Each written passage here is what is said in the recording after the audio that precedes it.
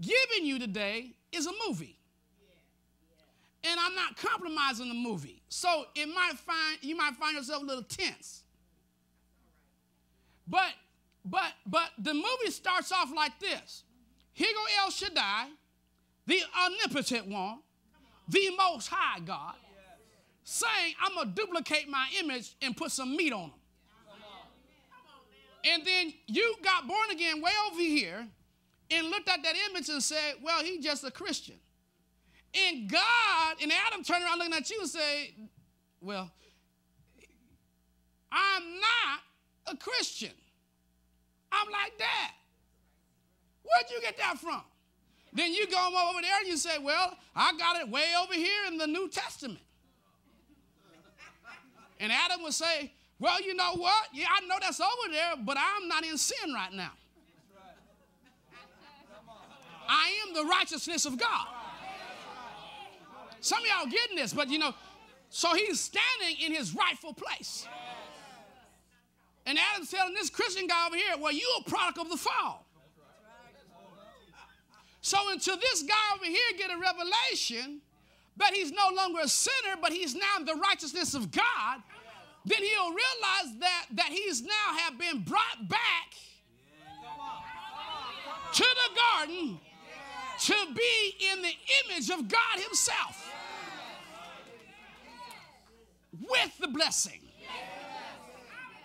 So now what's he going to do? He's going to tend to the garden and spread the kingdom of God and God's economy all over the planet Earth.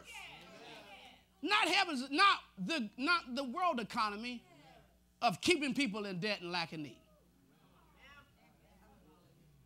World economy is about controlling people. Proverbs 24, looking at verse 3. Through wisdom is a house built. Notice that. Wisdom builds a house. And by understanding, it is established. And notice this. And by knowledge, now that word there is talking about revelation knowledge. And by revelation knowledge shall the chambers be filled with all precious and pleasant riches. So it takes revelation to fill up your chambers. So if you're not getting what I'm talking about, you need to go ahead and get it so you can build your house, get some understanding about the house, and fill your chambers up with precious chambers. Come on, somebody. Is there anybody here? Is anybody having church today besides me? I'm having church.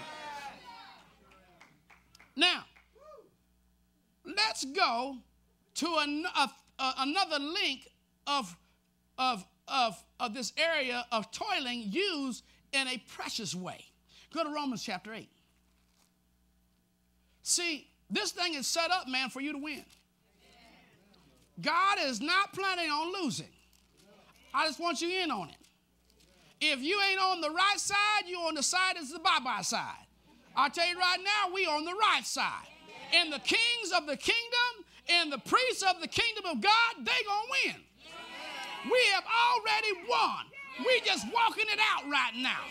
And you're about to see the greatest move of God manifested in the lives of God's people.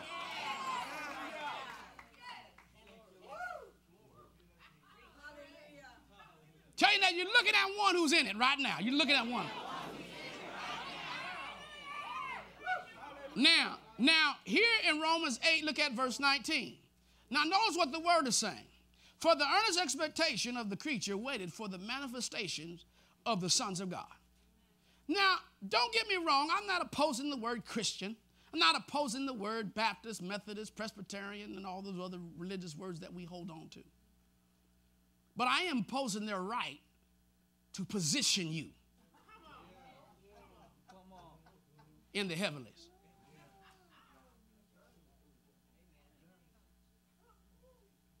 Just like if you get the title of a janitor and you born again, you a king. All right? You are not let the title position you.